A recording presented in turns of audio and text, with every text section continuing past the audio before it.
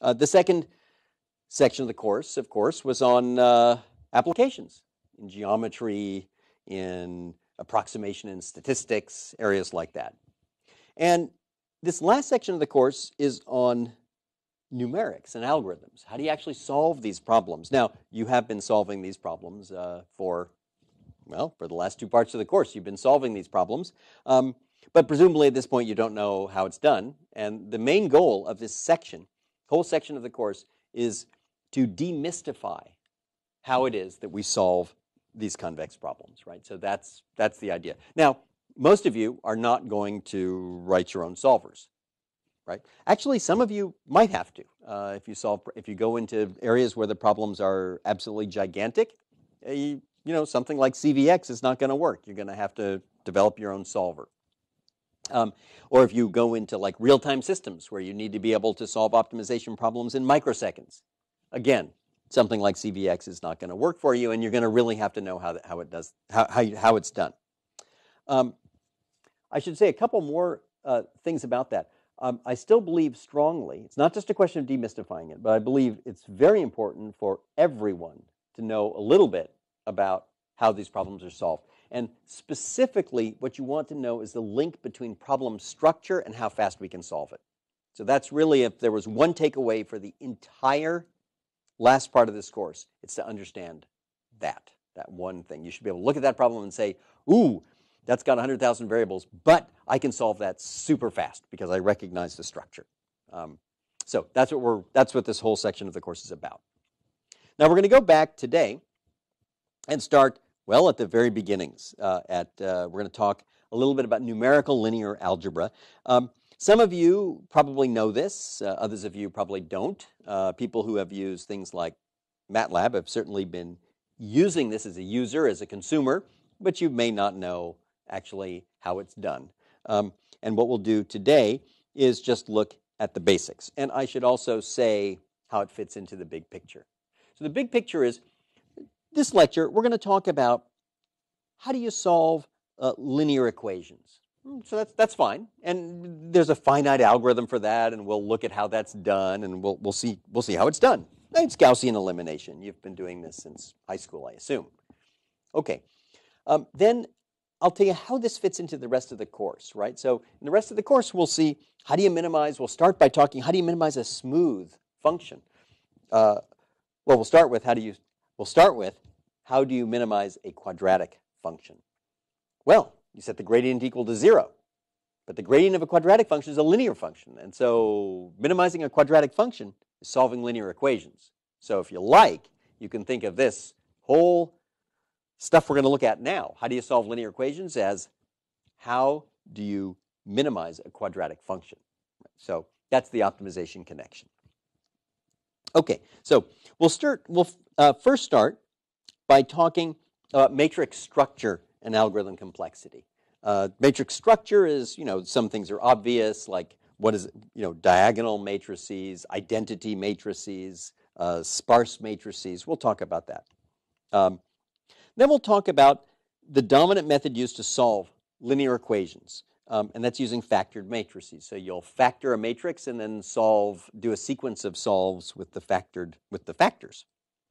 We'll talk about some very famous factorizations, the so-called LU. That's going to be for lower triangular, upper triangular, the Cholesky factorization, and something called the LDL transpose factorization. There, L is lower triangular, D is diagonal, and L is upper triangular. Actually, we'll see in some cases D is block diagonal.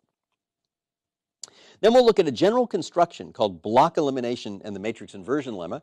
And this is something that shows you how it is that you can solve sometimes absolutely enormous sets of linear equations very efficiently by exploiting some structure that's present. So first, let's just start with solving AX equals B, where A is n by n. Okay? And in fact, let's say on that laptop right there, that's not mine, but I know the number. I want to ask you all, how long do you think it takes to solve the equation AX equals B, where X is size 1,000? Before you say anything, I want to point a few things out. That's solving 1,000 equations for 1,000 variables. The size of A is 1,000,000 coefficients. Everybody got it? Okay? And now what I want to know is, how fast can I solve it? The answer was 30 milliseconds. Okay, and I have to know the number on that thing is about 10. Okay, so actually, this is an amazing thing, and it's actually worthwhile for all of us to sit and think how unbelievably amazing that is, right? I mean, that's ridiculous, right? That's something that takes like a billion. We'll see, generic methods take a billion operations. It's 10, 15 milliseconds on that. Okay? It's got multiple cores, does all sorts of things are happening to make that number, but just the idea actually that it's less than a second is unbelievably impressive. Okay? So, well, we'll get to that. So basically for general methods, right? General methods means you're exploiting nothing in the matrix A. Absolutely nothing, right? All the entries are assumed to be non-zero. There's no particular structure. A structure would be something like A might be a discrete Fourier transform or a discrete cosine transform. In which case, of course, you can solve it faster than n cubed. You can solve it in like n log n. Okay, so that would be structure. Other structure would be sparsity, right? That would be that A has a lot of zeros, right? One definition of sparsity goes something like this. It's a matrix that has enough zeros that it's worth your while to take advantage of it. That's some 1960s definition. I mean, it's a perfectly good definition, right? So, okay. So general methods, it says that these things grow like n cubed. So for fun, how long would it take that laptop there to solve, say, 100 equations in 100 variables? That's 10,000 coefficients in the matrix. So the answer was what? 30 microseconds. Thank you. Okay, great. Okay. So, I mean, that's ridiculous. By the way, this also hints why you should know about all these things, right? These numbers are so ridiculous that it means that these things can now be embedded on all sorts. It means the amount of computation you can do is unbelievable. You can put stuff, you can actually embed, all these things can be embedded. They can, in things that would normally take like seconds to run, can run in milliseconds. They can be embedded in things. I mean, crazy stuff can happen. So, okay. All right. So basically, for general the generic methods, this grows as n cubed. And I'll tell you what the generic methods are shortly. What they are. And this is the part that I think I want everybody to know.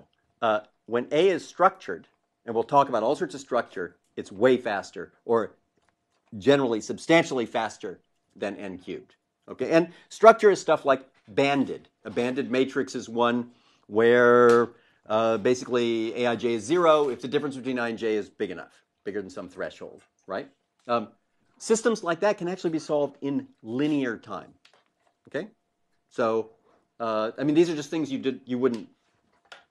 I mean, unless you knew this, it's not obvious, right? So what that says is I can solve 1,000,000 variables with 1,000,000 equations on that laptop. Actually, I can do that on my phone, but I could on that laptop I can solve a system of 1,000,000 equations, 1,000,000 variables, if it's banded with a bandwidth of like 5, right?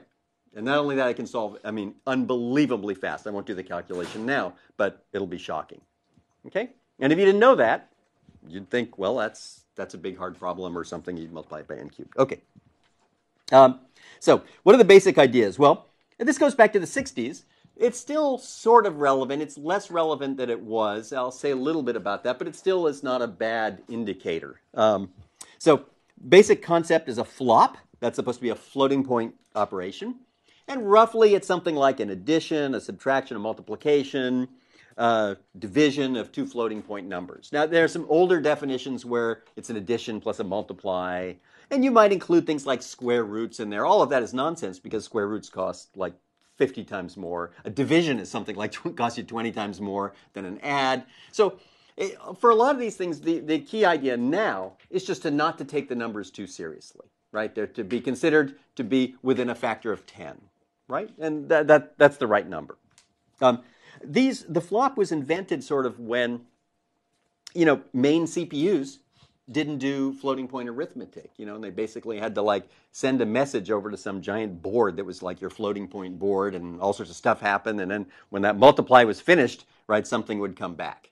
Everybody, and so in that setting, sure, counting the number of flops made total sense. It's ridiculous now, right? Because with the number of, there's all sorts of things you could do there. Not even getting into like minor details, but you can do crazy stuff all in parallel and stuff like that. So, okay.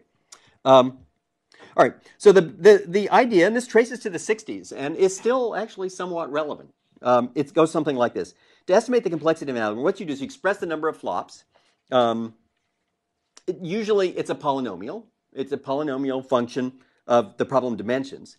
And then what you do is you drop all but the leading terms, right? So, if it's something like, 1/3 n cubed plus 2n squared plus blah, blah, blah, something like that, you just say, well, the complexity is 1/3 n cubed.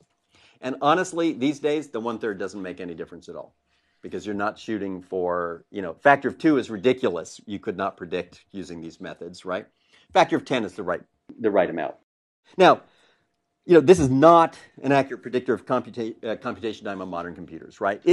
You can get it within a factor of 10 in the absence of certain bad things. And actually, if things are done really well, right, like if it's optimized code, it once again becomes a reasonable predictor. So it's kind of an interesting thing. But it's very useful as a rough estimate of complexity. It still gives you that, right? But do not come along and say, oh, this one is half the number of flops, therefore it must run faster or something. I mean, things like your access pattern and locality of reference in memory are way more important than factors of 2 and flop counts and things like that. So, okay.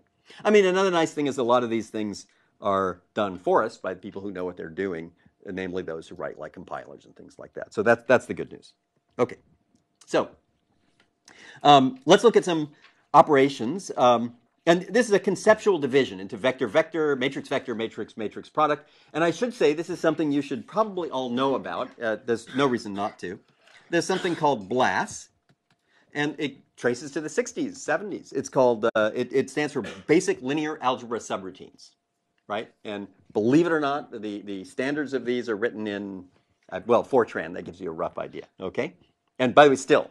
And then they have, of course, these have been re-implemented in all sorts of real languages, actually. So anyway, this is basic linear, and they call these things, this is called BLAS level 1, this is BLAS 2, and that's BLAS 3, right? But you don't need to know that, but actually that's not true, right? An educated person just knows these things. You don't have to know the details of these things, but you should know that there's BLAS level 1, BLAS level 2, and BLAS level 3. And I'll say a little bit about what they mean and why it's important to know about. Okay, so vector-vector operations. This would be something like, calculating an inner product, right? So you calculate an inner product, you can count the number of flops. It's like 2n minus 1 flops, 2n if n is large, right? So that's something like that. So you'd say it's order 2n or something like that. Another one would be like a sum, something like that. By the way, if you're taking an inner product, it would also depend if the vectors are sparse, then needless to say, this could be way faster, and it actually depends, quite a bit on, the data structure you use to describe sparse vectors and things like that. So, okay. The other thing I should say about an inner product, just to give a hint sort of about modern stuff, is something like an inner product is easily parallelizable, right? So on a modern, on some modern platform, it'd be divided up. If you do an inner product 2 million long vectors, you'd have multiple threads, and each one would be taking inner product of chunks, and then those would be added together and things like that. So I'm just saying that's by the way how you get the 20 millisecond, 30 millisecond numbers to solve 1,000 equations on that laptop. Okay, so but it's not bad. So if you want to think of something serially stepping through, like please get me the next xi, please get me the next yi, please multiply them together, and then plus equals that onto some your inner product plus equals xi, yi. If you want to think of that, go ahead. It doesn't hurt. It's charming. It's simple. But you should understand that's not how it works. Unless you write the code right like that, right? In which case it'll run whatever 10 times slower. Right. So okay. All right. Next one is matrix vector product. That's y equals ax. So here you multiply a matrix by a vector. And what is it? Well, there's many ways to think of it, but one way, if you're just counting flops, it doesn't matter, is that it's basically you take the inner product of each row of A with X. Okay? So it's basically calculating M inner products in Rn, and that's something like 2mn, right? And you forget the 2. This is like, that's a joke, right? It's order Mn, right? So it's the number, it's basically the number of entries in A. Now, if A is sparse, this is obviously a whole lot less, right? But actually how fast it is quite a complicated topic because it depends on exactly what data structures you use to represent the sparse matrix and all sorts of stuff like that, right? But again, it's not easy, at least without getting into the details, to realize that if a matrix is a million by million with maybe 10 million non-zero entries, you only have to multiply it by the 10 million non-zero entries, right? So, okay. And it can be less with a structure. So, for example, here's one.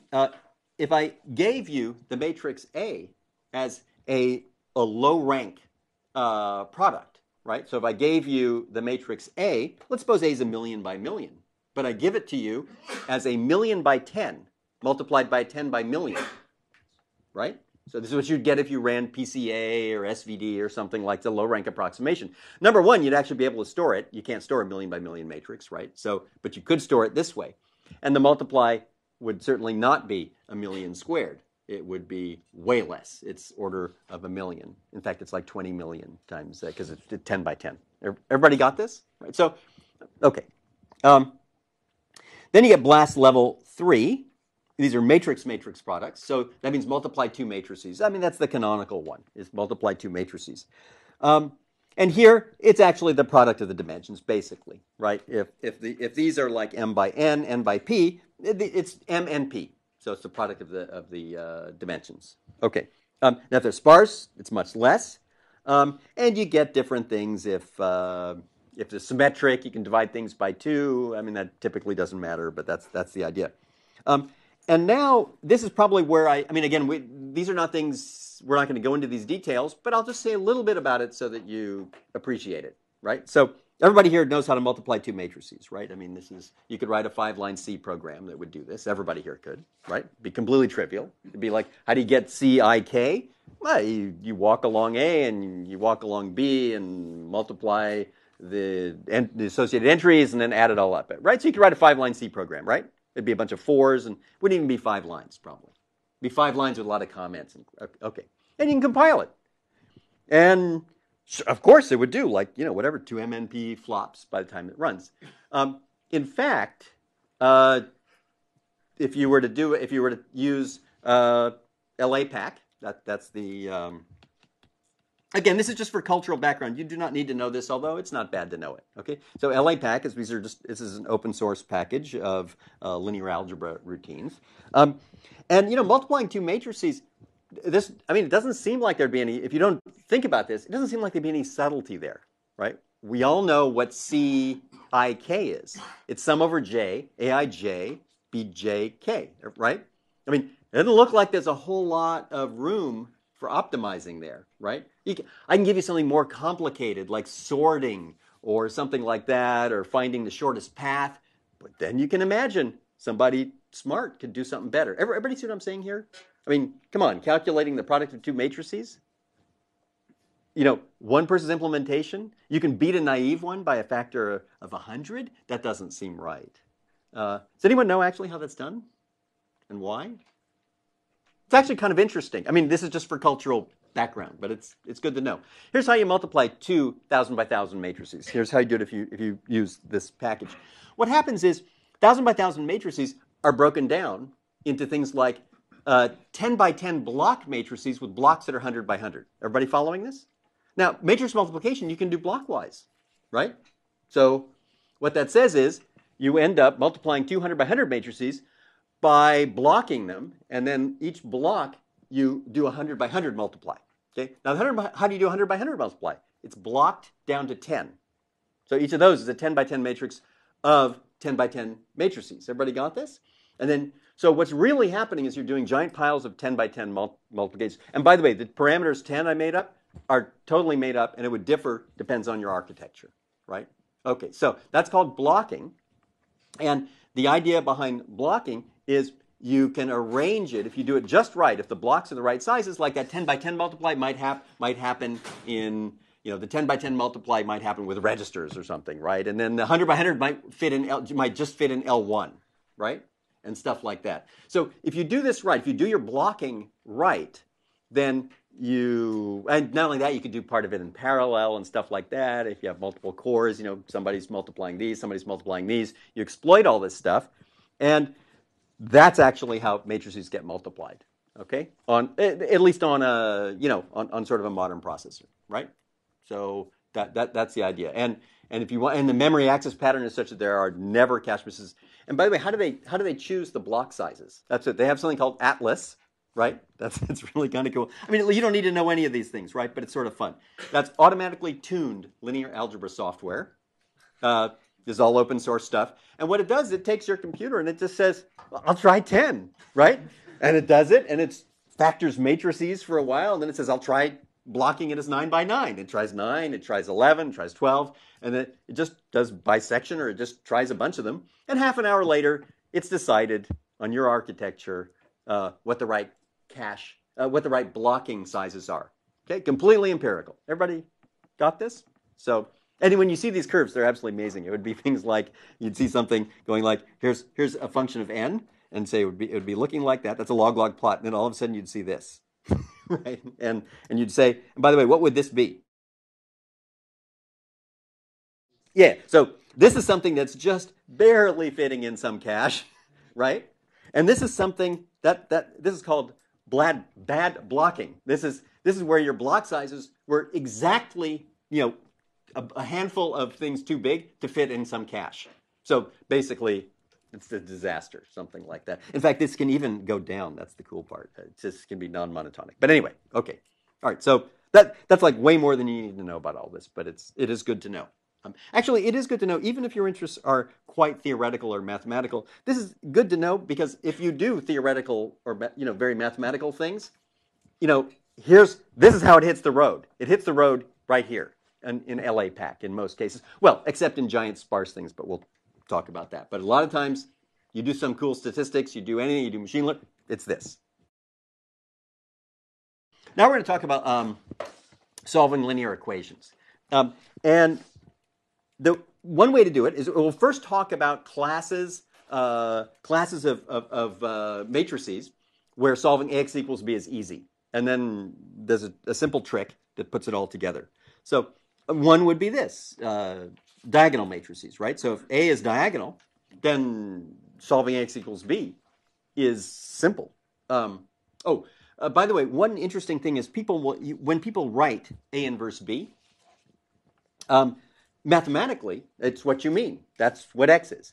But it is universally understood, even if people write it in an algorithm statement, that you do not parse it this way, A inverse times B, because that would suggest code like, A.inv, times B. And except in extremely rare cases, you would never compute it that way, right? So A inverse B is sort of like a phrase that when someone describes an algorithm, you should see, and it doesn't mean form A inverse and multiply by B. Mathematically, the semantics is identical, but you should understand that this is so common. And people will even say things like inverting that matrix is easy, and they don't mean inverting the matrix. They mean solving the equation. Okay, so this is just so, okay. So here, computing A inverse B, if A is diagonal, I mean, it's incredibly easy. It's just you divide. It's n flops, rough, whatever it is. Okay? The next one is interesting, right? It says that a matrix is lower triangular, right? And so that says, it looks like this, A11, A21, A22, something like that, okay? And you're multiplying this by, x1 up to xn, and that's supposed to be, b1 up to bn, okay? And, how do you do this? You look at the first row. The first row says A11, x1 equals b1, so x1 is obviously a b1 or A11, right? Oh, and by the way, what exception do you throw if A11 is 0? What if you have divide by 0 exception? What? Yeah, you throw a message back, which is like A singular. So I'm not going to calculate A inverse B for you, right? So, okay. So once you know x1, right? And there's lots of ways to think of this. Once you know x1, the second row says A21 x1 plus A22 x2 equals b2, right? But you know x1. So you just plug in that value, subtract it on the right, and then divide by A22. So the algorithm looks something like this. And you can sort of calculate the number of flops. I mean, it doesn't matter, but you can kind of get a rough idea what it is. This thing is kind of growing. And it's got a great name. This is forward substitution. And the reason it's called forward substitution is you calculate xi, and then xi, from then on, you substitute that value into the equation, right?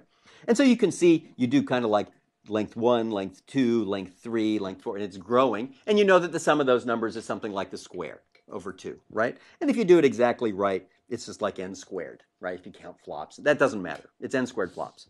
Okay, and that's called forward substitution. And there's a similar one if a matrix is upper triangular.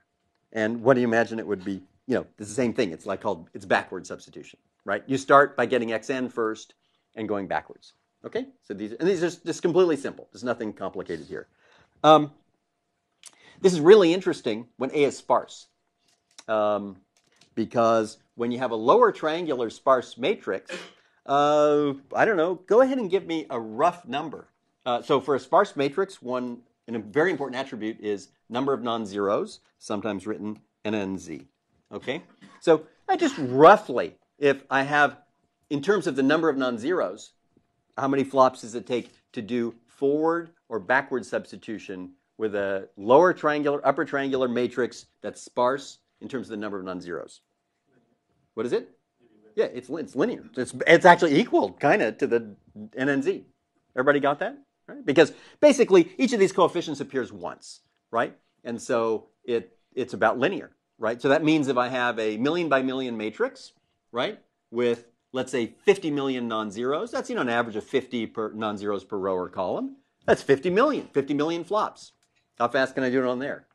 Just rough order magnitude.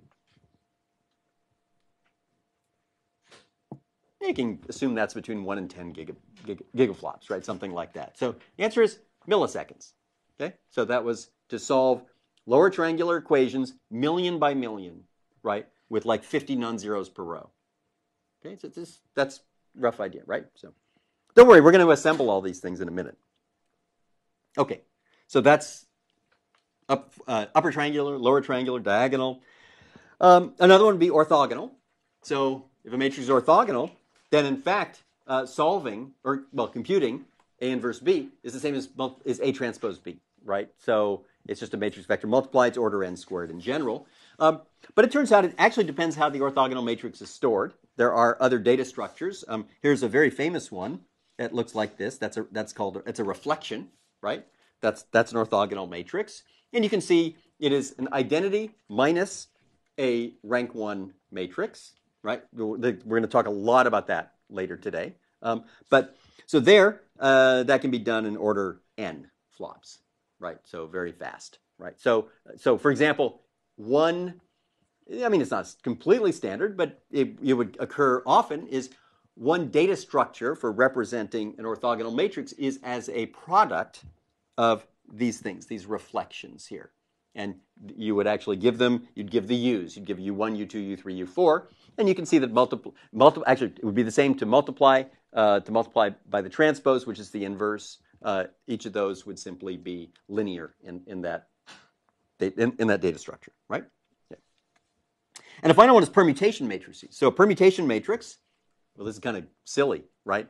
If I solve, P x equals b, all I do is permute the entries, right? And actually, by this 1960s version of things, when you say how many flops is that, the answer is 0, because there's no floating point. You're just copying. You're copying. I guess all you're doing is you're copying. Whatever it is, 8 bytes, or how many bytes is a double? 8. So you're copying 8 bytes from here to there and around like that. So, and oh, by the way, if that's a 100 million long vector and the access pattern is completely random or whatever, you could end up with, this could be it could be 0 flops and actually take some time.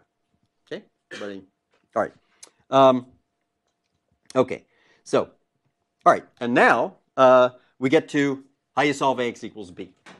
And it's a general method. It's the high level is it's factor solve. And there are some very important things actually to know about it. And some, if you haven't seen these stuff before, you'll learn something shortly, and it'll be quite real. It'll be something you should know, and it's not expected. So the idea is this. There's two steps. There's factor and there's solve. And factor says you take your coefficient matrix and you factor it as a product of simple matrices. By the way, you've seen tons of things like that, like SVD, eigen decomposition, eigenvector, you've seen lots of these things, right? QR factorization. All right, so what you do is you factor it as a product of simple matrices. Sometimes it's two, it could be as few as two, and it could be as many as 4 or 5, right? Actually, sometimes it can be a variable number where some of those things have exotic data structures, like it could be these products of reflections, right? Okay. So, well, one example is you can actually understand the FFT this way. I don't know if people know. If you know what the FFT is, great. And I'll say what it is. It's a specific matrix. It's the DFT matrix, the discrete Fourier transform. It's a van der Waals matrix with a bunch of complex numbers in it. You know what I'm talking about? Fine. It basically calculates a discrete Fourier transform. And there's an interesting thing where you take an order n matrix like that, and you can factor it into a product of log n matrices which have very specific sparsity patterns. Okay? And it turns out if you do this and then exploit some of the structure, you get an n log n factorization. Okay, so, all right, let's move on. So these are things like, diagonal, upper, lower triangular, and so on. And then, this is totally obvious. What is A inverse B? Well, the inverse of a product is just the product of the inverses in the other order, like this. And then you parse it. This is extremely important this way. Remembering that you're never computing any of these inverses, right? You parse it this way, right? So you should actually think of that as a method, A1 inverse, that you call on B. So that's what happens. So you unwind, right? So you write A as a product. How do you calculate inverse B? You call the inverse methods from backwards, right? And you just unwind everything. So it looks like that's the idea, right? So that's the idea. Now, this immediately has some pretty cool implications. It says the following, and this is like very important. It says that suppose you need to solve a bunch of equations with the same coefficient matrix but with different right-hand sides. Okay, that comes up in tons of places, right? Tons, right? So suppose that's your problem, right? And by the way, you'll see tons of cases where this comes up. Okay, then what it says is you factor the matrix. That typically costs more. We'll talk about that in a minute than the solve, right? So you factor it and you cache the factorization. And what that means is it says that if you want to do multiple right-hand sides, you get one factorization here and m solves. Okay? So for the most common methods, by the way, solving linear equations, the factor costs n cubed, the factor step, and the back solves cost n squared, the solve steps. Okay? And now I'm going to ask you a question. To solve 1,000 linear equations with 1,000 variables on that machine is, I'll just make up a number, we'll fix it as, I like your number, 30 milliseconds. It's 30 milliseconds, okay? And I want to know how much time does it take to solve 2 equations? AX equals B1, AX equals B2 with the same A. It's 30 milliseconds to do 1. How many is it to do 2? By the way, the naive method just calls solve AB twice. And the answer is, what do we decide, 30 milliseconds? 60 milliseconds. And what is the correct answer? 30. It's 30, okay? All right, how many does it? So, by the way, that's pretty weird. Everyone got that? That the cost of solving 2 linear equations, if you cache the factorization, is actually the same as 1. And I don't think this is obvious, frankly. It is not obvious unless you knew this, right? It's an absolutely real phenomenon, and it's the key to tons of things. Okay, tons of things being sort of either viable or not, right? How much would it cost me to solve, let's say, 25 linear equations, 25 different right-hand sides, same A, on that laptop? I'm doing 25 times more work, and the time is the same? The answer is yes, because the factorization dominates everything. Once you factor, you can solve. Okay, so these are things. If whatever your background is, you didn't know it, now you know it. This can actually have a huge impact on all sorts of stuff. So let's look at some factorizations. By the way, I'm not going to cover factorizations here. So that's an entirely different topic. They're not that hard, actually, to work out how these factorizations go. It's a whole world in itself. But this is just so you know at the highest level, we can't go into the details of factorization. So here's the most famous one, is LU factorization. And by the way, it's completely equivalent to Gaussian elimination.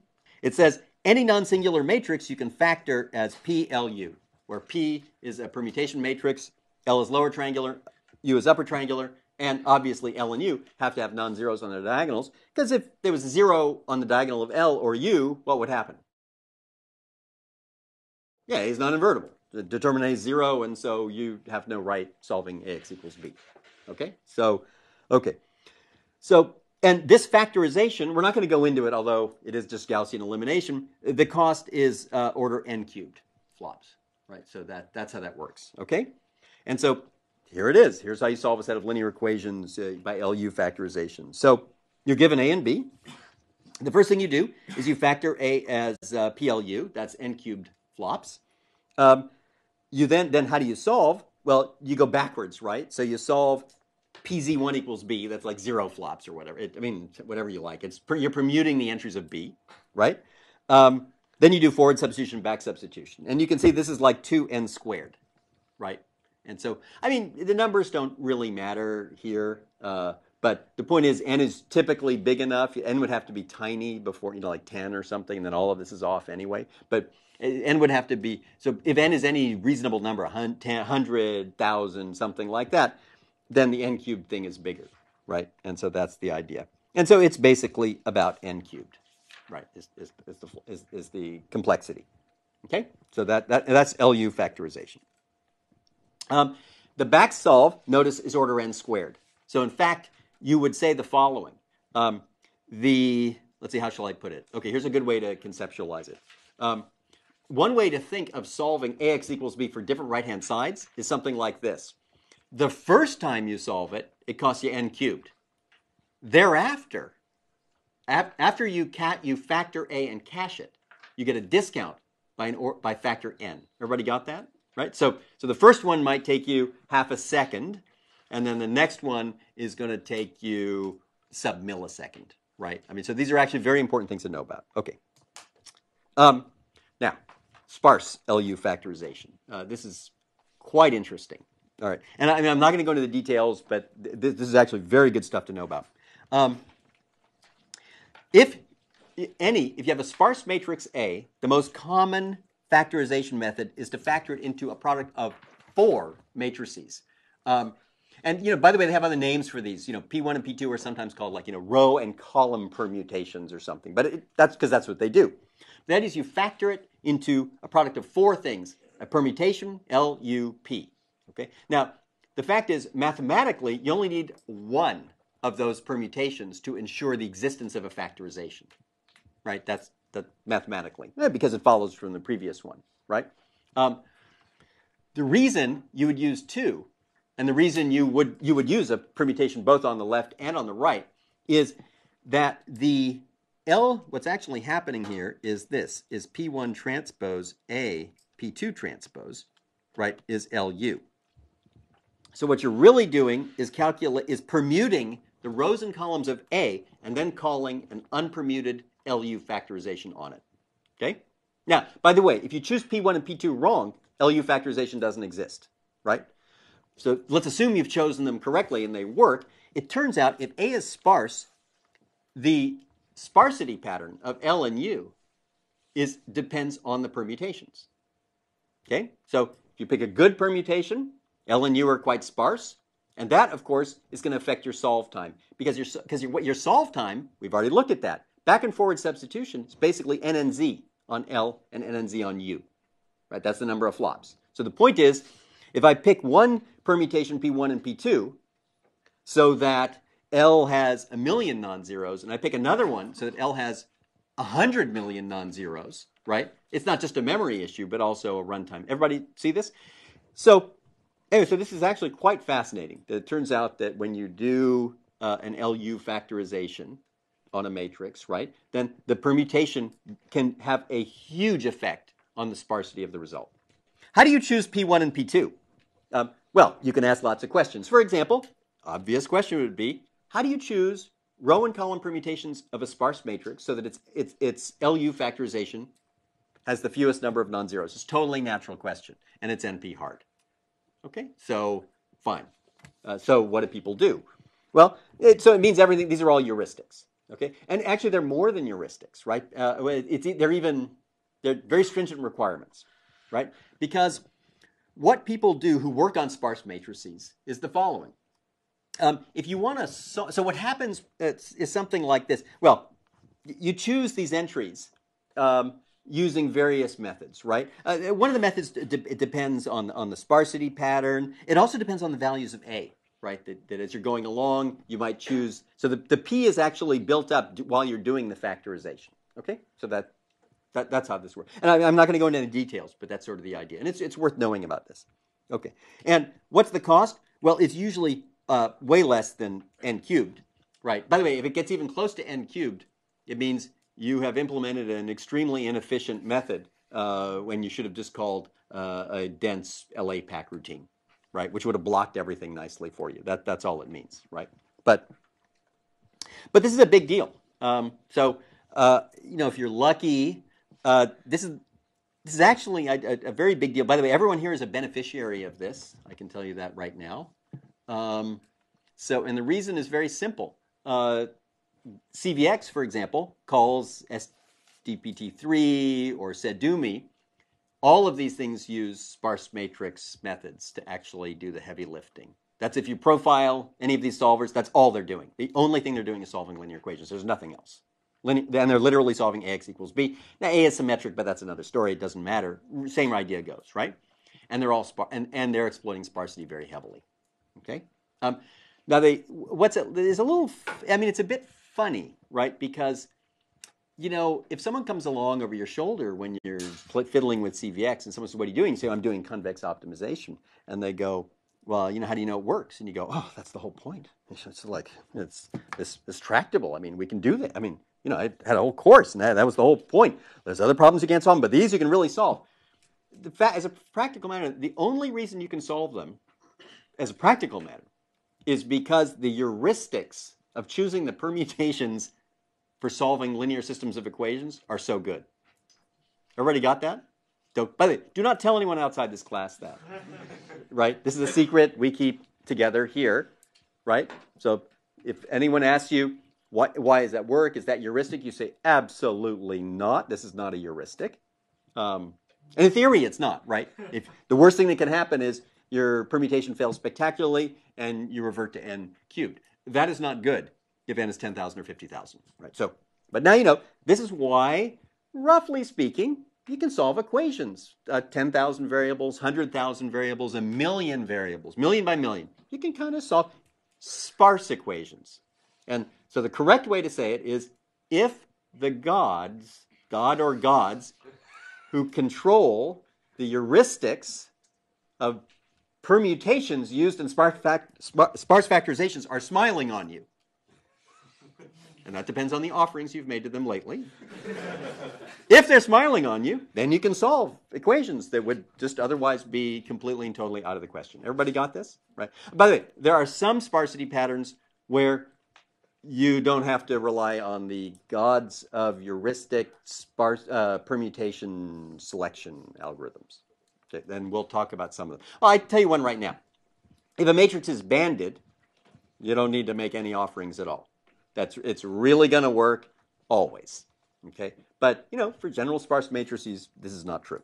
Okay, so but this is very good stuff to know about, even if you're more interested in sort of more theoretical stuff. This is very good stuff to know about.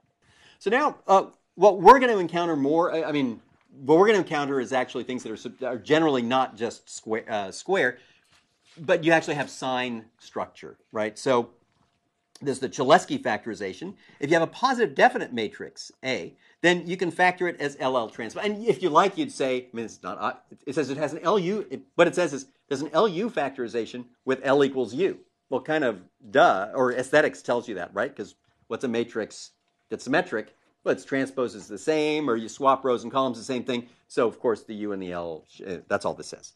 Okay? And L is lower triangular.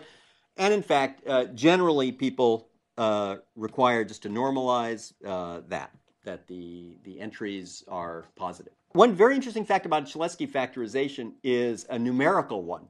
It actually is stable. Again, we're not really talking about that. It means you do not have to permute. You can say immediately that if you calculate that in double precision, you're not going to have any trouble, right? That your error, you can bound the error in L, stuff like that. As a practical matter, it just works. In this case, and the cost is 1/3 n cubed. And again, the difference between 2/3 and 1/3 is like Zippo in current things, right? Where cache misses is way more important than some factor of 2. But you get the roughly. I mean, this you save because, well, you don't have to calculate separately in an L and a U, right? You're just calculating one L. Okay, so how do you solve things by Cholesky factorization? By the way, this would come up in least squares, right? That's your most basic convex optimization problems. Least squares, you could do it by Cholesky factorization. So here you'd factor A as LL transpose, and you do forward and backward substitution, and the cost is about 1/3 n cubed. Okay, so that's the idea. That's Cholesky factorization. Now, sparse Cholesky factorization, it looks just like sparse LU, but there's actually a very critical difference, and I'm going to say what it is. And you probably don't need to know it at this level, but these are good things to know about. So here it is. As before, there's P1 and P2. You do pre and post multiply, or if you like, you could say that another way to write this is to think of it this way. First, you permute A, then call a Cholesky factorization on the permuted version, right? So that's a good way to think of it. Oh, and by the way, everybody has a different thing. Sometimes it's lower triangular, sometimes it's upper triangular. The permutation either goes like here or there. So you always, anytime you actually use something that does a factorization, you have to look at exactly what they mean by it. And it'll probably be different from these notes, right? So, but this is too bad. There's no standards. Okay, now here, you always have a Cholesky factorization, but the permutation can have a huge effect on the sparsity of L, and therefore on the memory required to carry this out. And second, and of course it also has, since the number of non-zeros in L is basically the flop count, it's going to affect the runtime. Okay. Now, unlike the sparse LU factorization, where you're actually choosing P1 and P2 as you factor the matrix, right? Because you're actually looking at entries, and you want to avoid numbers that are too small if you're going to divide by something. Here, it turns out that P can actually be chosen entirely on the basis of the sparsity pattern of A. Okay? So, in other words, you take the sparsity pattern of A. You don't even have to know what the numbers are going to be, right? You can make a graph out of it. That's a very common thing. And then you choose an elimination ordering, right? But you do this once, right? So that says if you're going to do something like solve AX equals B with different values of A multiple times, when A is positive definite, you can actually cache the permutation.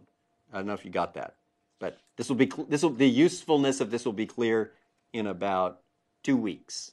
You can cache the factorization. And that's the idea. Anyway, so the cost is usually way less than n and all that kind of stuff here. So that's how that works. Okay. Another factorization we're going to see is the so-called LDL transpose factorization, and that's this.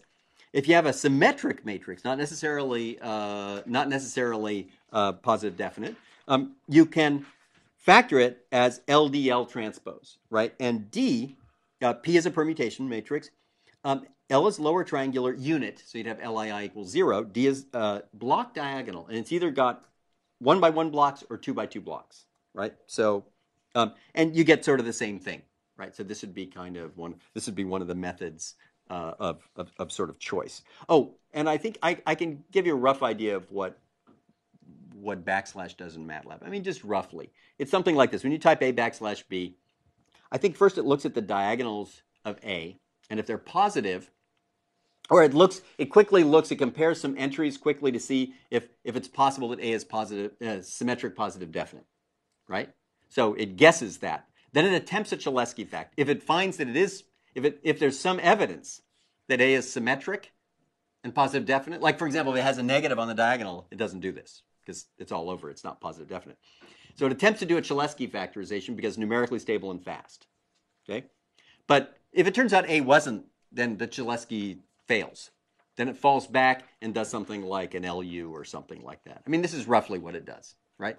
So, okay. And it won't do a sparse factorization unless A is like explicitly stored, flagged as sparse. Okay, now we're going to talk about something. It's about an elimination method, but it actually ties to a whole bunch of stuff. And it turns out it's actually kind of the same as selecting the permutation, but we'll get to that. So what we'll do is let's just take AX equals B and block it. So all we're going to do is we're going to write it as blocks. We're going to partition X. That'll partition B, and we're going to write it that way. So it's just two sets of equations. It's A11x1 plus A12x2 equals B1, and then A21x1 plus A22x2 equals B2, right? So that's it. I'm just let's see what happens. What you do is from the first equation basically is A11x1 plus A12x2 equals B1. And what you do is, assuming A11 is non-singular, right, you put this over there, then pre-multiply by A11, and that says that you can write x1 as a function of x2, and you get this, okay? And so the idea is now we're going to eliminate x1 from the system of equations, right? So all we do is we plug this value of x1 into this, right? By the way, this is actually just sort of like the substitution stuff, but with matrices, blocks, right? So what happens is if you plug this equation into that, right, you get A21 times this thing plus A22 times x2 equals B2. And when the smoke clears, that's a set of equations for x2, and you get this equation right here. Okay? So and you would say things like you have eliminated x1. Okay? This matrix you have seen before. That's a sure complement. Okay? And you've seen it in any legitimate class you've taken. Right? Because a legitimate class uses linear algebra, and then you can't use linear algebra and not see that, right? So you take probability class, that's conditional, covariance or something. That's the conditional variance, covariance matrix, right? You take other things, take circuits, mechanics, anything, physics, this comes up. Okay? So that's the sure complement.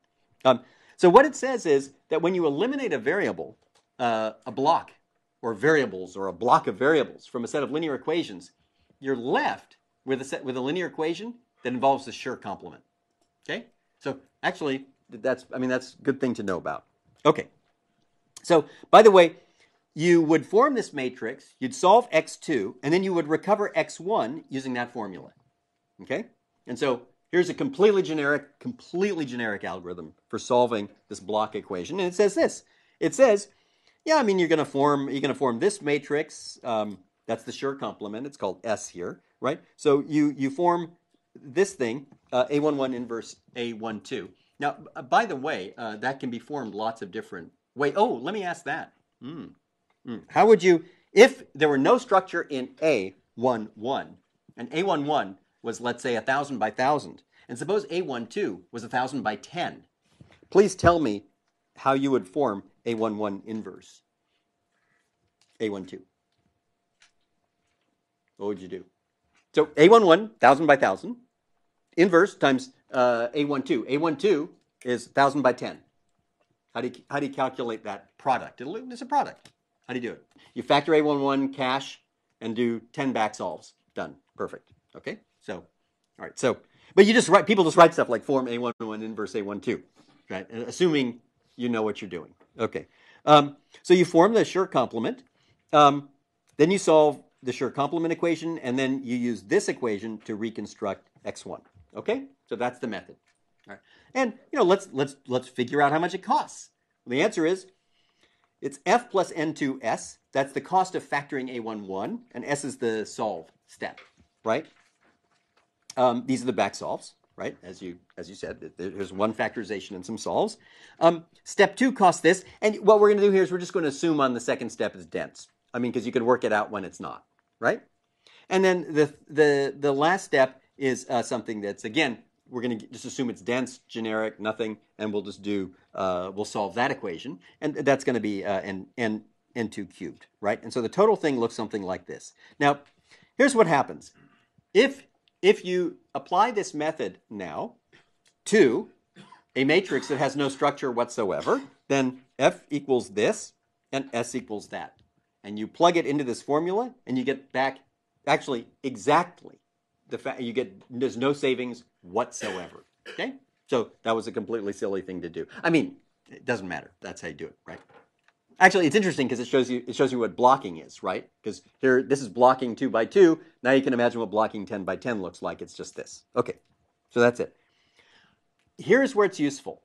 When A11 has structure, right? So the factor, if the factor cost and the solve cost on A11 is low, then this delivers big savings. Here's an example. Suppose that A11 was diagonal, right? That means the factor cost is 0 and the solve cost is n1. That's just, yeah, you just divide, right? Then the number of flops is this, and this is absolutely amazing. So this says that if you see a set of linear equations that look like this, right? So it looks like that. I'm gonna draw the non-zeros, right? Oh, sometimes people call this a SPI diagram. I have absolutely no idea why, but anyway, whatever. It doesn't matter. I'm just showing you the non-zeros, okay? Now, there's many other ways to understand this, and I'll show a couple. And the one is a way that's purely mathematical that you probably have all seen before, okay? So, and it also introduces a very interesting idea. I'll show you what that is. So let's take this one. Suppose you wanted to solve A plus BC, and the idea here is that B is like so this is low rank, looks like that, and here's A, and let's assume A has structure. So let's make A banded. That's because it's pretty and it has structure. So there's your sparsity pattern. That's A plus BC. Okay, A could be anything else. A could be sparse. A could be Fourier, DFT. It could be anything, it could be something that you have a fast transform for. It could be some wavelet thing or something. I don't care, right? And then, so people would call this is like structured plus low rank. That's what this is. So it could be sparse plus low rank matrix or something. Okay. Now, the sparsity pattern of A plus BC is generally full. It's everything. That's because you take you just take B and C to be columns, or what B is a column and C is a row vector. Then it's just an outer product. It sprays entries all over the place, right? So then a generic method, there'll be no sparsity, nothing. So how you can solve these is very clever. And in fact, the first step, there's a name for it. It's actually called unelimination. So elimination means you take your variables and you look at one block and you say, I'm going to express that in terms of the others, then get rid of it. Unelimination means you're going to introduce a new one. So what you do is when you look at A plus BC, X equals B, you write that as A plus BY, right, equals B. Y is actually CX. Everybody got that? So that just, of course, they're the same thing. They're identical. But you rewrite these equations like that, right? So and here, so you've you've done unelimination. You've introduced new variables and new equations. Everybody got this? And you see this. Now, you're not trained yet, but you will be. And once you're trained, what you're searching for is the following: easily inverted matrices on the diagonal. And your eye should, once you're trained, go immediately to that minus I. It'll go immediately there, because in the world of easily inverted matrices, I is up there and minus I is up there.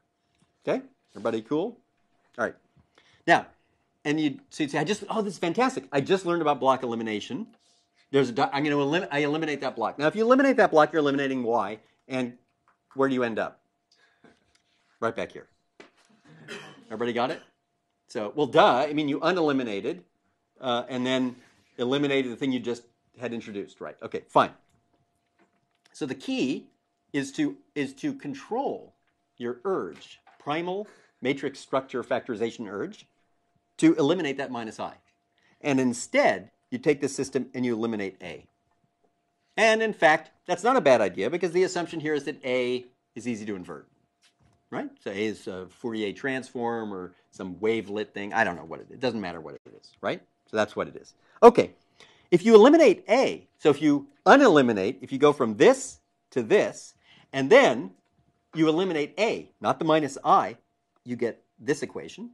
And you will recognize that as the sure complement here, right? It's like, this thing minus that times the inverse of that times that, okay? Or the other way around. That's sure complement, okay? And you get this. Now, then you solve for AX. Once you get Y, you get X, okay? And you can actually write this out just purely mathematically, and it comes out to be this. A plus B C inverse is A inverse minus, and then this big old thing over here, okay? It's a very famous, it's got all sorts of names. Matrix inversion lemma, I think, is a nice one. We'll just do a quick example and then we'll quit for today. So if A were diagonal and B and C were dense, then that's a beautiful example, right? So that's called a diagonal plus low rank matrix, right? Perfect example of this structure, right? Then it says you can actually solve it in here. If you do the dumb method, it's like n cubed. If you use this method, which is an unelimination then an elimination, it actually ends up, it goes from cubic in n to linear in n, okay? So my claim is, these are not small differences, right? These are not theoretical things, right? The difference between knowing this and not knowing it, it means you can look at something and it can be a million by million set of equations. But if it's diagonal plus low rank, now you know. I can solve that probably in like sub-millisecond, but you have to know what you're doing.